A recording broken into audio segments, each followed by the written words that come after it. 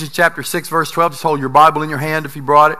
And say this after me. I thank you, Father, that your word has the power to change my life. Today I give heed to it. I allow it to go into my ears, then into my mind, and then into my spirit. I'm a hearer of the word and a doer of the word, and I'll never be the same after today. In Jesus' name, amen. You may be seated. Ephesians chapter 6, verse 12. For we do not wrestle against flesh and blood, but against, you know what, I need to spit this. I got a cough drop, and if I don't spit this out in something, it's going to become a projectile across the sanctuary and hit somebody in the head. Thank you. Let's try this again. Put on the whole armor of God. No, verse 12. For we wrestle not against flesh and blood, but against principalities, against powers, and against the rulers of the darkness of this age, against spiritual hosts of wickedness in heavenly places. Therefore, take up the whole armor of God, that you may be able to withstand in the evil day, and having done all, to stand. Now, in this passage, it actually describes three things that it takes to see the manifestation of victory in our lives over the enemy. How many of you know that at the cross, Jesus purchased our victory? But this describes three things that we need to see happen in order for that manifestation to take place. And we do come under the attacks of the enemy. How many of you have ever been under the attack of the enemy? He does. Listen, the devil hates you, and so there are going to be situations, you know, the Bible says that in this world you will have tribulation. We don't stop there and cry. That passage says, in this world you will have tribulation, but, I love the buts. I'm going to do a series sometimes on the buts of the Bible. In this world you will have tribulation, but be of good cheer, because I have overcome the world. I've overcome whatever tries to overcome you. I have overcome that. We are going to have the attacks of the enemy. And this does not say, for we might wrestle against flesh and blood. Or again, this doesn't say we don't wrestle against flesh and blood, but we might wrestle against principalities and powers. This says we don't wrestle against flesh and blood, but we will wrestle against principalities and the powers of darkness. So this describes three things in this passage about seeing the manifestation of victory over the enemy. It describes, number one, what we do. It says, having done all. Having done all, number one, what we do. Number two, what we wear. It says, put on the whole armor of God. So it describes what we do, having done all, what we wear, putting on the whole armor of God. And then it says, it talks about what our position is. It says, having done all, we are to stand. Today, I want to talk about addressing our position of standing. The armor of God, what we wear, has been taught on this platform several times. In fact, our children's pastor, Jody Mitchell, has a whole set of armor that he has worn on this platform as I've taught on it. And in fact, he wore it to a men's breakfast, I think, last year and taught on it. We've taught on the armor of God here quite a bit and what we wear. And then we also have done a lot, we've also taught a lot about what we do. Having done all, to stand. Well, what is having done all? Well, there are several things that we need to do, but the four main ones, if I may identify four main ones, are to speak the word, to walk in the Spirit, to walk in forgiveness, and learn to pray. We need to do, those are four basic things in our life that we need to have under our belt. When it says having done all, how do you know if you did all? I can't stand if I haven't done all. How do you know if you've done all? If you're speaking the word, walking in the Spirit, walking in forgiveness, there's a big one. Walking in forgiveness and learning to pray, then we have done the four main ones. And there are other ones that the Holy Spirit will reveal to you or show you in your heart. After we have done all, Paul is actually asking what position that we're in. He's saying, having done all, he's describing a position. Having done all, how many of you know standing is a position? How many of you could recognize I'm standing? How many of you know I'm not sitting? How many of you know I'm not lying down? I'm standing.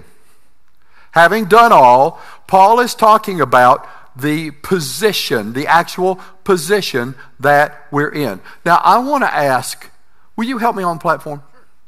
Scott, will you help me on the platform? Bruce, will you help me on the platform?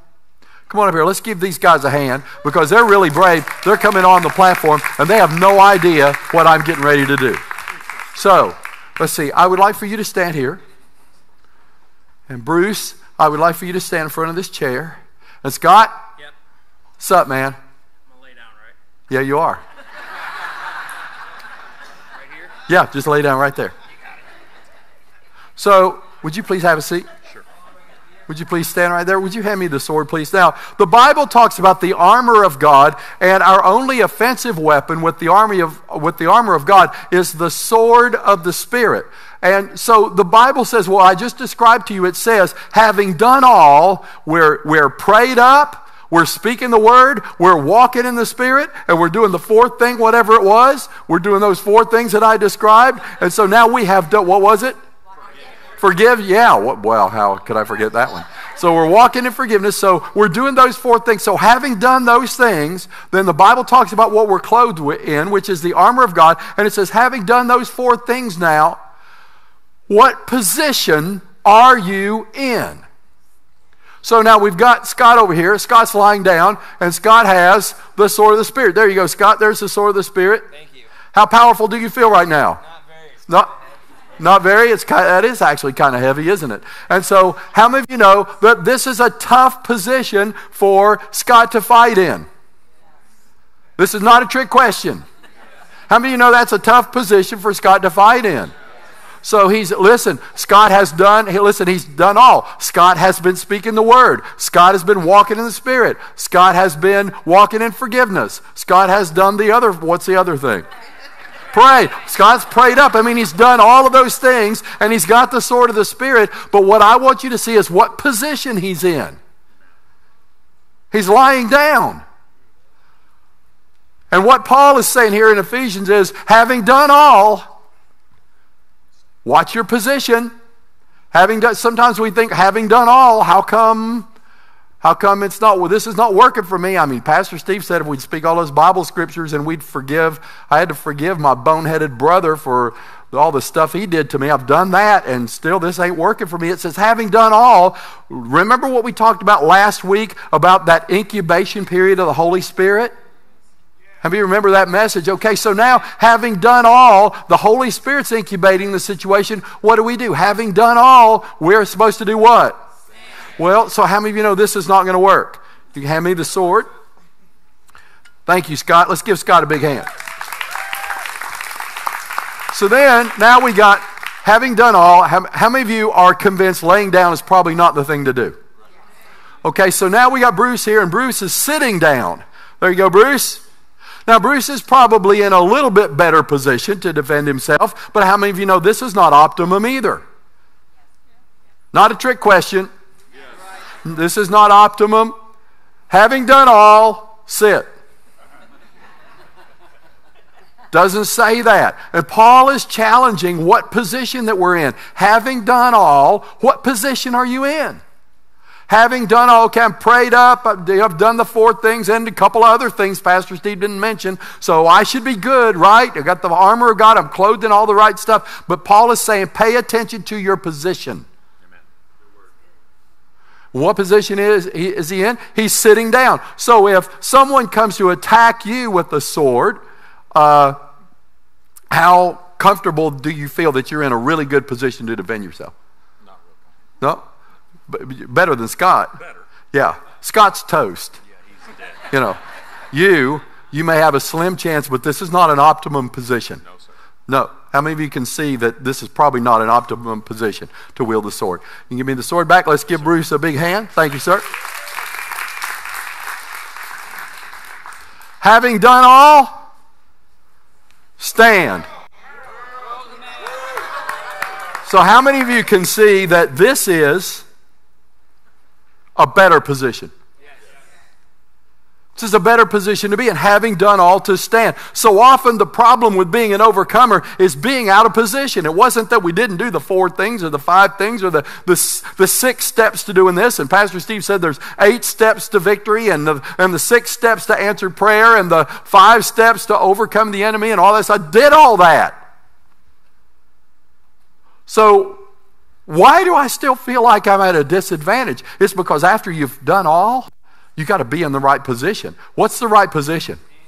Standing. When we're standing, we're in a position to see over the mundane and unimportant and over the distractions of the enemy where the real battle is. How many of you know Scott over here can't see very well? He's actually over here under the problem. And he doesn't have a very good vantage point. And Bruce sitting here, of course, Bruce is a tall guy. He can see taller than I can. But still, this is not a really good vantage point to be in, to be able to see what's going on. But when you're standing, you've got a vantage point. You can see over all the mundane. Did you know in the battles of life that we face, we so often are focused on the distractions. The enemy is a master of distractions when the real problem is this. He wants you to focus on that. Do you ever notice that people are going to try to offend you and people are going to disappoint you and people are going to do all kinds of things to get at you? Right when you're in the midst of a battle, Satan is going to use people and use situations to get you distracted from the real issue. The real problem. But when you're standing, you can see over all that stuff and you can begin to see in the Spirit. When we can see in the Spirit, then we can see what the real issues and problems are. So now I want to talk with you about, once we've done all, how do we stand? How do we stand? We've done all, how do we stand? You want to know this? Yes. How do we stand? Ready? You good? I'm good. You look good. I know. Wow. He knows he looks good. All right. Once we've done all, how do we stand? I want to give you 4 things about how to stand. You've done all that stuff. Now you're standing. Anybody in here standing? Besides Earl.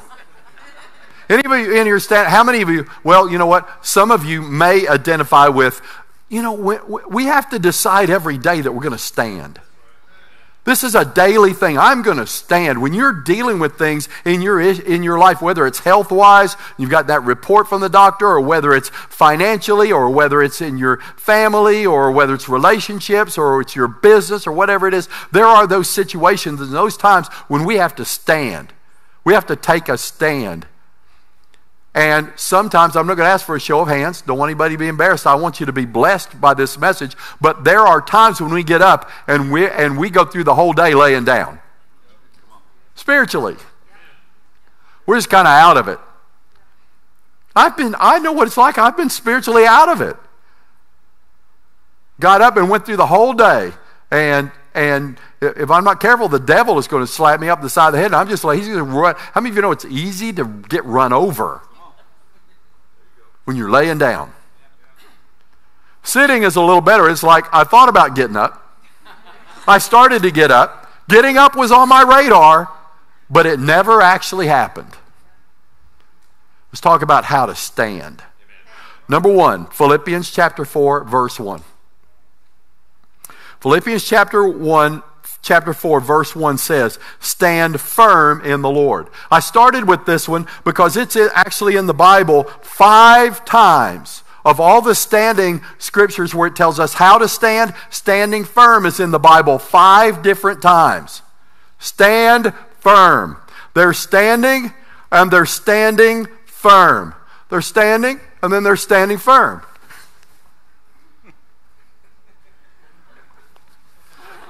You see what just happened?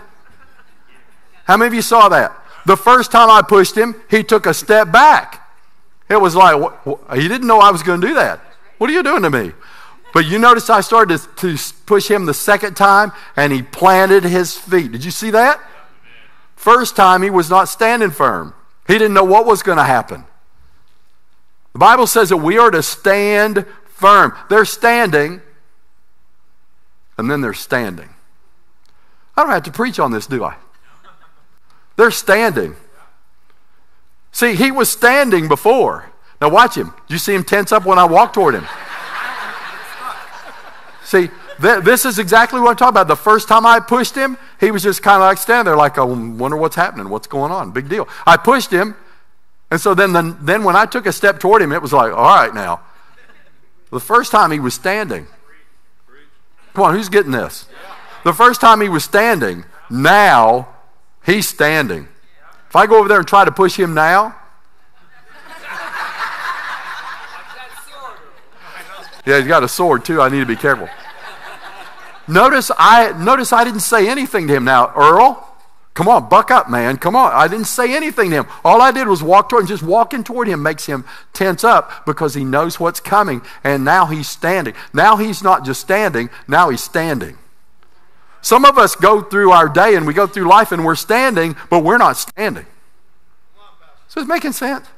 We're standing. We need to decide, I'm going to stand firm. Everybody say, I'm going to stand firm today. And the attacks of the enemy will not move me. We're going to stand firm. And standing firm is simple. I guess in true Steve Caronna style, I could give you the 5 different ways the Bible says to stand firm. But standing firm is simply a resolve that I know what's coming. I know what's coming, and I'm going to stand firm. I didn't give Earl a lesson on 6 things to do to stand firm. All I did once I pushed him once, and then I turned and walked toward him, he just automatically just bucked up, stuck his chest out, put one foot in front of the other, and braced himself. Ladies and gentlemen, the attacks of the enemy are coming. That's right. I know 2 things. Every morning when I get up, I know 2 things. I know 2 things. One is, I'm going to have total victory that day no matter what happens to me. Amen. And number 2, the enemy's going to attack me. I know it. The Bible says it. It's going to happen. So once you do that, you see, he didn't know when I walked. You're such a good illustration. Thank you for doing that. He didn't know when I walked toward him the first time, he didn't know what was happening. But then the second time, he thought, he's going to push me. There's an attack coming. You need to wake up every morning with 2 things on your mind. Number 1, I will have victory today in any situation that I'm in. Say it. I will have victory today in every situation I'm in. Now the second thing, and I'm not going to have you confess this. I'm just going to tell you, the attack of the enemy is coming. I don't confess that every morning. Thank you, Jesus. The attack of the enemy is coming. I just receive it. I'm so excited about it. But I know it. I know it's coming. And so just bracing yourself for that so that halfway through the day, forgive me for being prophecy motivated, but that halfway through the day now, we're not crying and whining because the devil has attacked us. You knew it was going to happen all along, but you also knew you had total victory in it. Stand firm. Get up in the morning, stick your chest out, stand up and be somebody. Stand up and realize it doesn't matter what comes against me today, I'm going to have victory in this. Amen?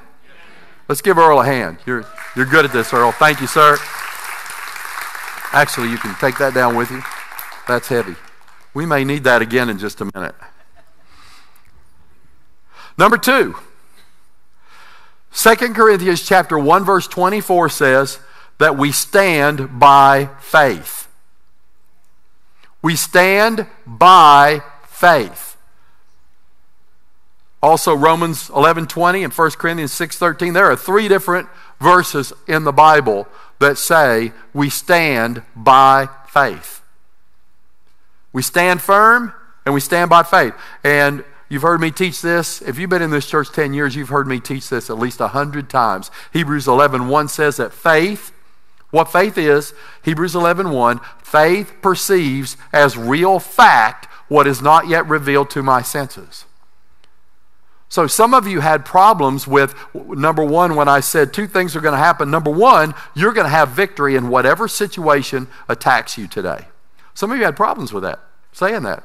Some of you said it because I asked you to, but in your mind, what you're thinking is, yeah, but I don't know what's going to attack me. How can I say that I have total victory today if I don't even know what's going to happen? What if this happens? What if this happens? But you see, faith perceives as real fact what is not yet revealed to our senses. So I haven't seen the attack. Haven't felt the attack, can't smell the attack, can't taste the attack. With my senses, I can't identify the attack.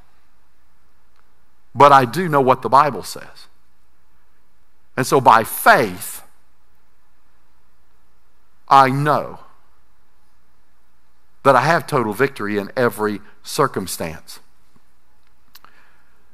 If you're going to stand, then each day you have to tell yourself what to believe.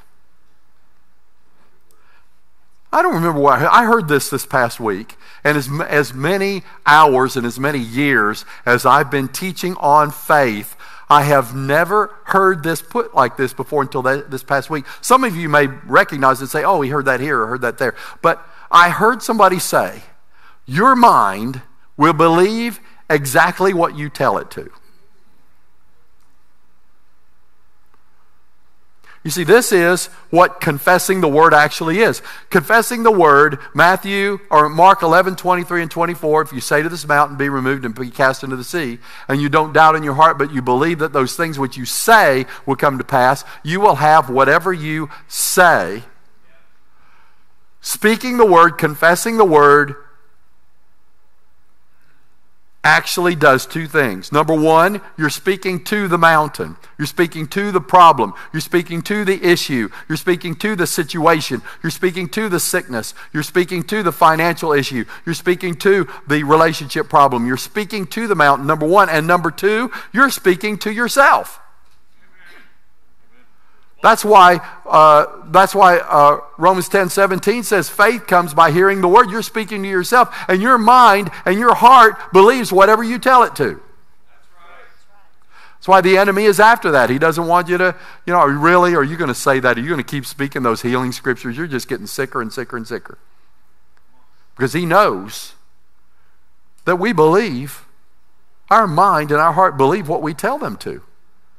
And so we continue to say that and continue to speak the word. So second of all, we stand by faith. Thirdly, Romans chapter 5 verses 1 through 2 tell us that we stand in grace. I'm talking to you about standing. Now I'm not talking to you about, these are not 5 ways to have victory, 4 ways to overcome the devil. That's not what this is. What I'm talking to you about now is how to stand. You have already done you're already praying. You're already, you've already forgiven people who have offended you. You're already speaking the word. You're already the 4th thing. You're already doing. Why is it I can only remember 3 of those? Walking in the Spirit. Why is it I can only, huh? What, am I doing that on purpose so you'll remember them? I like that. Thank you. I can always depend on you to have my back, baby. Thank you.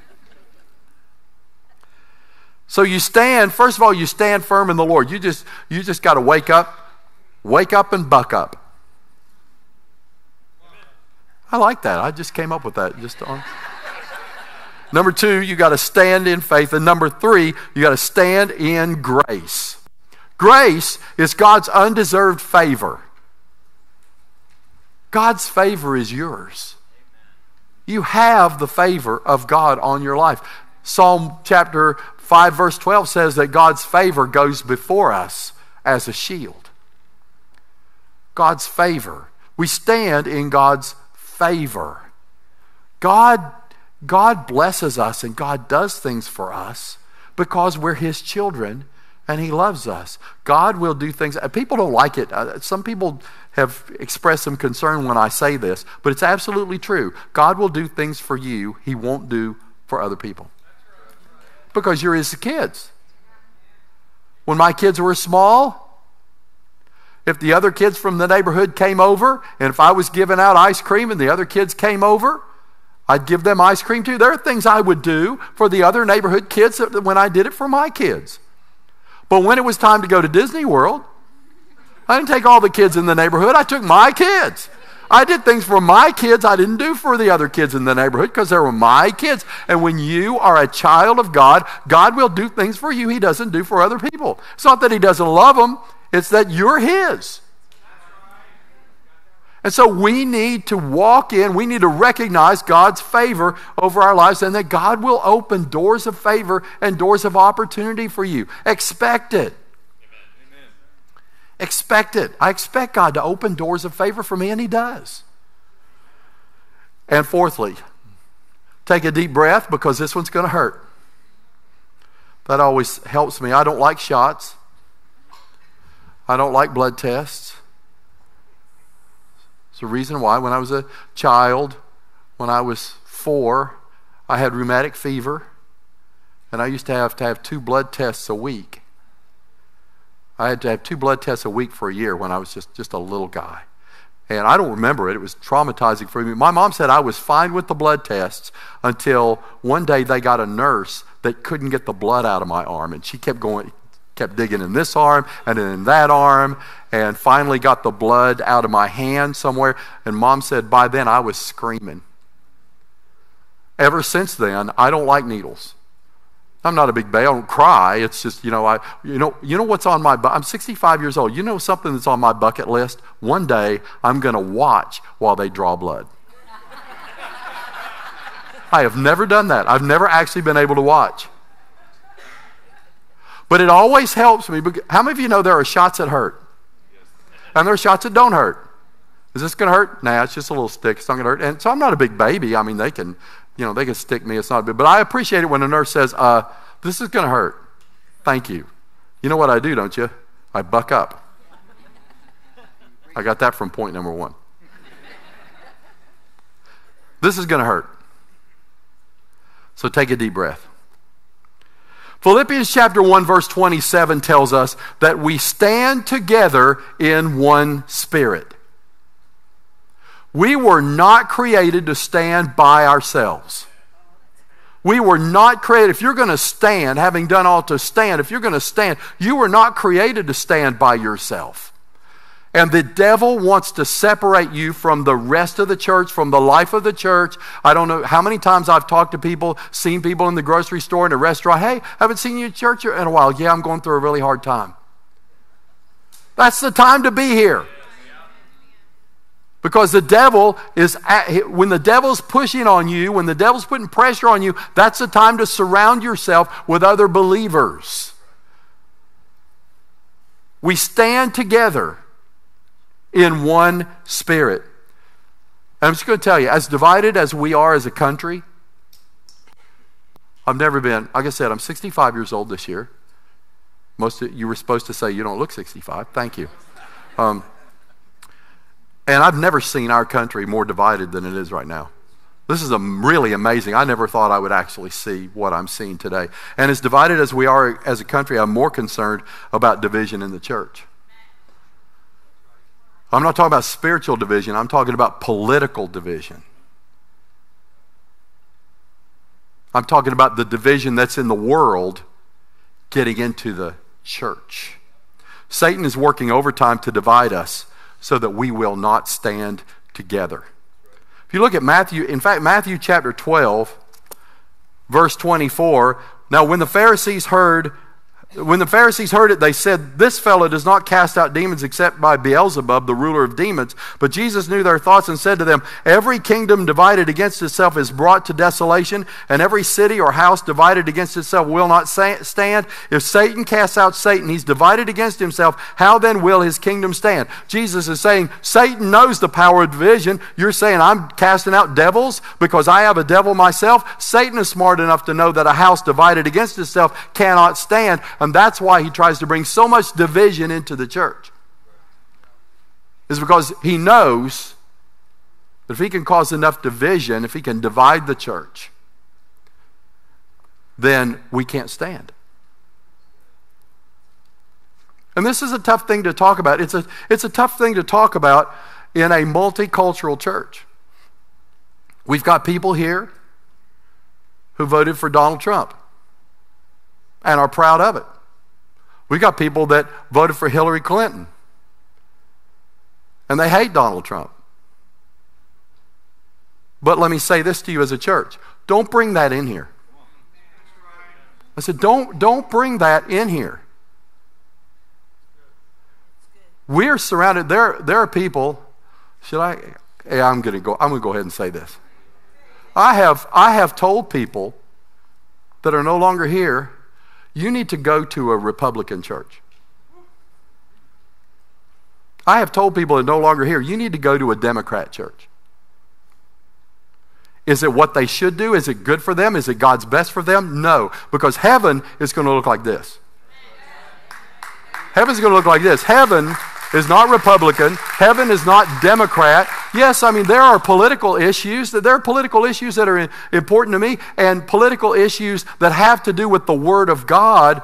I'll talk about it from the platform, and I'm not afraid to do that. But this is not a Republican church. And this is not a Democrat church. And we're going to preach the Bible. I have people that ask me, when are you going to talk about this? When are you going to talk about this situation and that situation? And come on, Pastor, come on, be strong and talk about this. I'm going to be strong and talk about the power of the gospel and the power of the Word of God to transform lives. This is not, we're not in here to talk about our latest political turmoil and all. And it's not that I don't care. It's not that I don't have strong feelings. It's that that's not what this platform is for. And we're not going to use it for that. I'll tell you what's missing. What's missing in our country is not what I'm here to talk about, but it's crept into the church. I'll tell you what's missing is dialogue and conversation. People can't talk with each other anymore. And we need to be able to do that. We need to be able to talk about that.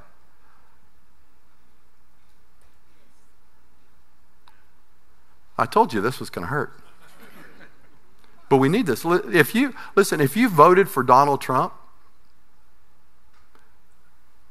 why haven't you had a dialogue with somebody who can't stand him? Not so you can get in. The problem is we're afraid we'll get into an argument. Why can't you keep your mouth shut and try to understand somebody else's viewpoint? Why can't you just listen? If you can't stand Donald Trump, our president, then why don't you sit down and have lunch with somebody who just thinks he's the greatest thing in the world and ask some questions and just be quiet and listen to them and come to an understanding and listen to. You don't have to agree. But it's important that we're able to have a dialogue. Why is this important? Because the devil knows that division is the greatest weapon he has against the church. And I've talked to pastors, white pastors and black pastors, whose churches are all in upheaval, and they've had people of all different colors and all different races leave because this group likes this, and this group believes that, and this group supports this, and the pastor won't talk about taking a knee from the platform. When are you going to talk about that? And the Bible says if we're going to stand, then we need to stand together. Not in one political party. It doesn't say that. It says we need to stand together in one spirit. I want people to stand with me. I don't care. Listen, I don't care who you voted for. When I'm going through hell in my life, I want people of the Word to stand with me. I'm not going to say, I'd ask you to pray for me, but who did you vote for? But that's what it's come to in our churches. We need to stand. 1 Corinthians chapter 1, verse 10. I'm almost done. I know this hurts, but the shot is almost over. 1 Corinthians chapter 1, verse 10, now I plead with you, brethren, by the name of our Lord Jesus Christ, that you all speak the same thing, that there be no divisions among you, but that you be perfectly joined together in the same mind and in the same judgment. It's not talking about the same political party. It's talking about the Word, surrounding ourselves in the Word and speaking the same thing when we're speaking the Word of God. Where's Earl? Where's the sword? Come up here, Earl. Get the sword and come up here a second.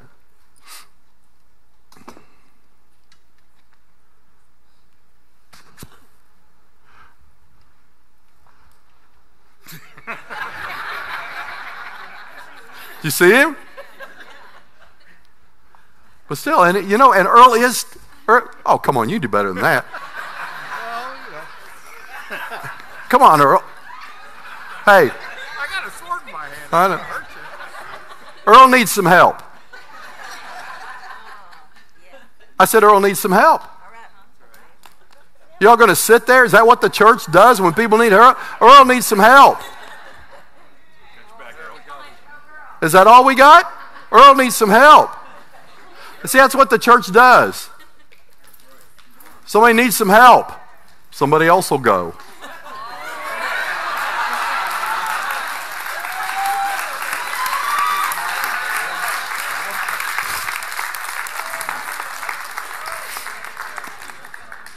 He's packing.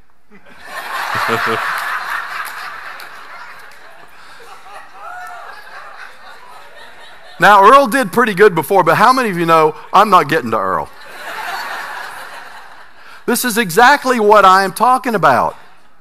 If I hear one person say, you know, brothers and sisters, everybody needs a friend. When you're going through life, you're going through tough things in life, everybody needs a friend to confide in. No, you don't. You need a church to stand with you like this, right here.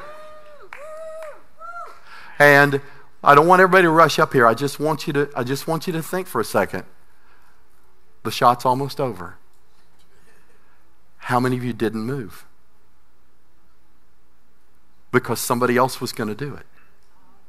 Earl needs help. And somebody will go. I'm not going up there.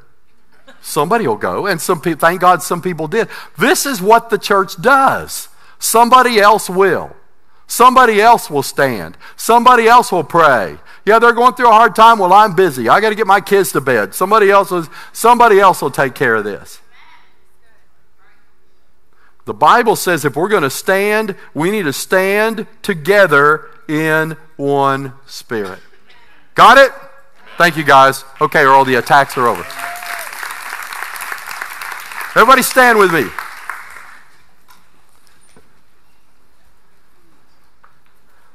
Did you get anything out of this message today? So having done everything that we were supposed to do, and being clothed with the armor of God, having done all, what do we do? Having done all, what do we do? We stand. We stand firm. Everybody say this. I stand firm in the Lord. I stand in faith. I stand in grace, and we stand together in one spirit. Amen.